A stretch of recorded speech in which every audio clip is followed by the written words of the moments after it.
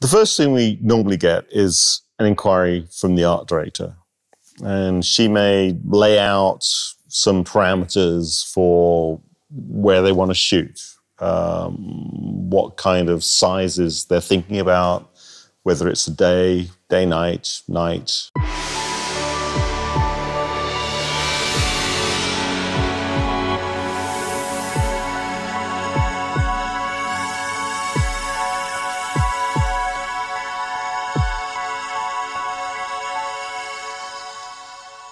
Obviously, we also want to know whether it's a period movie, so there's going to be satellite dishes that need to be removed, whether the season may change, so we may need to shoot in spring but create a backdrop that looks like fall.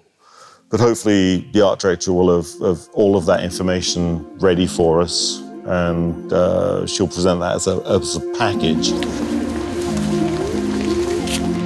Today I'm shooting some shots that have been sent to me by the art department, and I'm trying to cover a backdrop that's going to be going into the studio. I take pictures during the daytime and I mark my positions for the tripod, and then I will come back and shoot exactly the same camera positions at night time.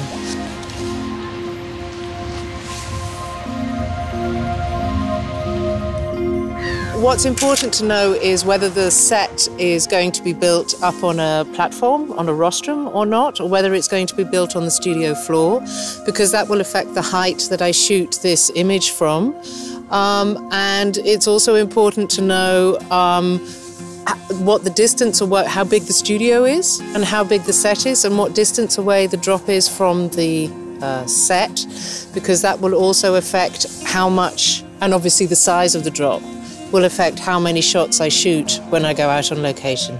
If you're building an apartment on stage, you want to have the view from the apartment. So you have to think in terms of what floor is this apartment on? Is it low? Is it high? Is it the 50th floor in New York or a penthouse? Or is it the 3rd floor in Queens and looking out on somebody's backyard? It's sort of is script driven. I mean, sometimes it's more simple, sometimes it's more complicated. Generally, the position for the camera has already been selected by the art director. Once we get to that position, it's important to take into account horizon line and scale.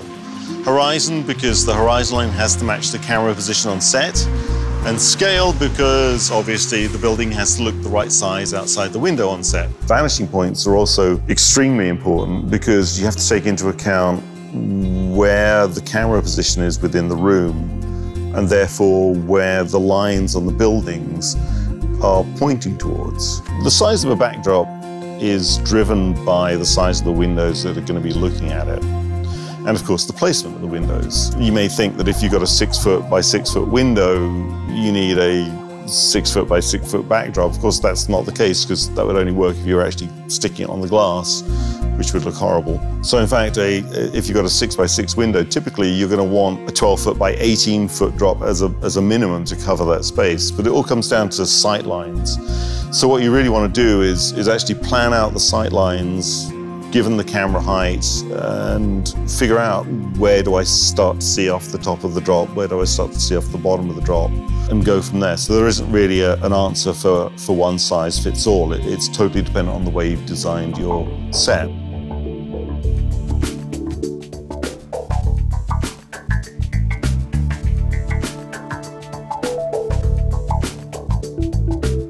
It's generally better to have us shoot the backdrops than to do it in-house. Obviously, we've been doing this for a long time.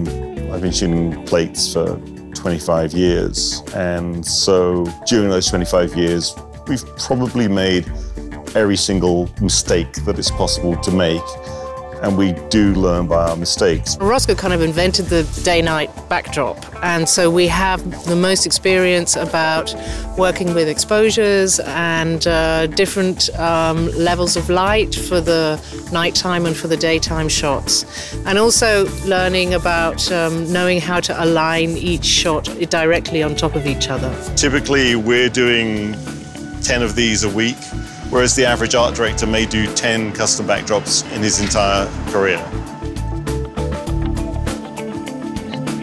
The backdrop has to work on set, on camera, in different lighting situations for the camera when they're filming in the studio.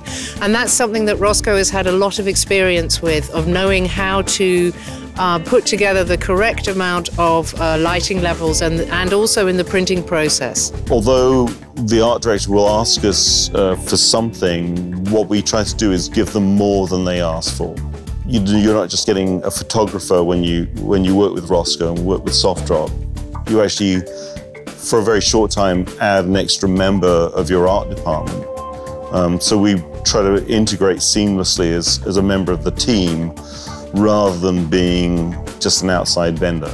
It's a very iterative process. I mean, we send something out, we get comments back, and we go back and forth multiple times before we actually fix the final look of the backing. Once we have the images ready to work on, they go off to our image processing department in Connecticut. These are people who are dedicated to making backdrops. It's all they do all day long. It's not just putting the images together. It's very important to establish some parameters for the actual image itself. So we're very particular about creating a good black point. We're very careful to establish a white point. But it's also important that we find the right balance between those two levels. We also have to think about what's going to happen when you backlight it. So it's not just enough to make a good day image, but we need to make sure that the day image that's there, which is going to become half of what the night image is, that the two don't fight each other. We've got a pretty good idea of what needs to be done and how to go about it. So it's pretty much a smooth, seamless operation. I mean, it's just built into the way we do things. Next time, we're going to talk about how to install the SoftDrop once it's been printed, and the process for basically taking it from the printer onto your stage.